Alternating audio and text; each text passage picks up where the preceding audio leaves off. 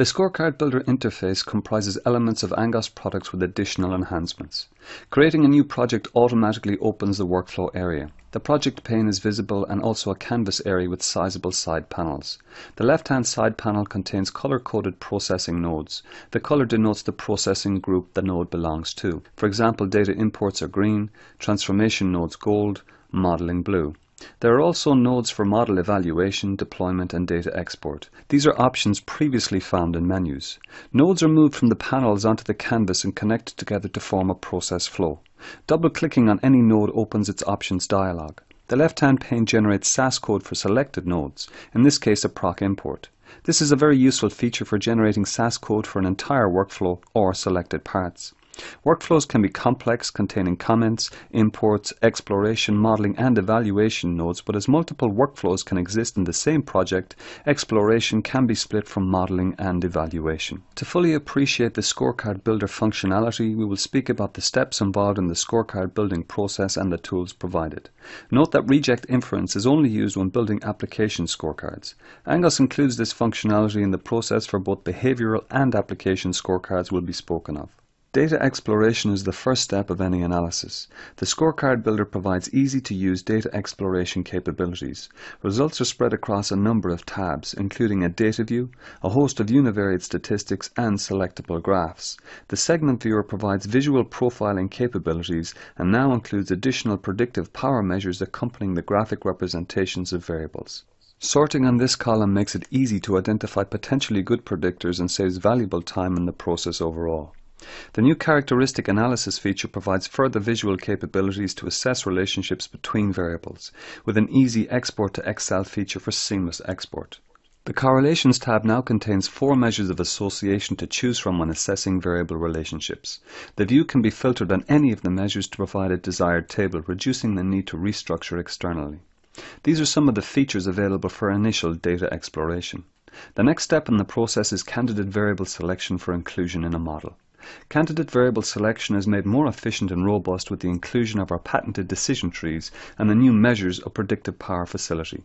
Decision trees can be used for exploration and also as a means to identify good predictors and store them in a list. The decision tree is limited in that it uses one algorithm to assess variables. The new measures of predictive power facility provide 6 statistics to assess variables. Variables can be sorted in ascending or descending order of any statistic, and the top predictors can then be stored in a list for later recall. Once candidate variables have been identified, the process of weight of evidence transformations can proceed. Generally, the process of weight of evidence transformations is time-consuming and laborious. Angos Scorecard Builder Weight of Evidence Optimizer facility provides visual tools to easily address weight of evidence transformations. The workflow is extended to include a transformation node, and bins and weight of evidence values are shown in tree form with the ability to modify bins and specify cut points. Angos Weight of Evidence Optimizer makes it easy to assess variables and ensure the 2 assumptions of weight of evidence variables for use in a logistic regression are met. These assumptions are that all continuous variables have a monotonic relationship with the dependent variable and that there are no null weight of evidence values. In this example, the variable age is continuous, but the relationship is not monotonic, and for the variable capital gain, there is a null weight of evidence value. Rather than manually modifying cut points, Angos Scorecard Builder provides an Optimize All button which performs the transformations automatically and ensures all assumptions are met. Notice now for the variable age there is a monotonic relationship, and for the variable capital gain there are no null weight of evidence values. Also note that SAS code can be generated for selected nodes. The next step in the process is to generate partitions and develop the logistic regression model. A partition node is connected to create the partitions, and a logistic regression node is dragged from the modeling palette and connected to the development partition. The logistic regression facility contains capabilities for user-specified dummy coding, variable selection methods, and forcing variables. The logistic regression results are created as output and appear on the project pane. Results include standard logistic regression output with additional measures for overall model assessment and comparison. The next step is model evaluation and validation. This can be visually designed by dragging, dropping, and connecting associated nodes.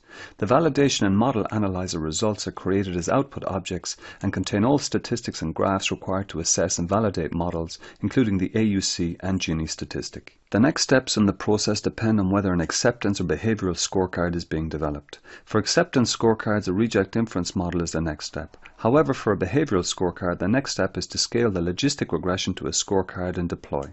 We will follow this thread and revisit reject inference. The logistic regression model is scaled as a scorecard by adding and connecting the scorecard node from the modeling palette. Options are available to set the base points, points to double the odds, and base odds. The scorecard is created as an output object and easily accessed and exported to PDF.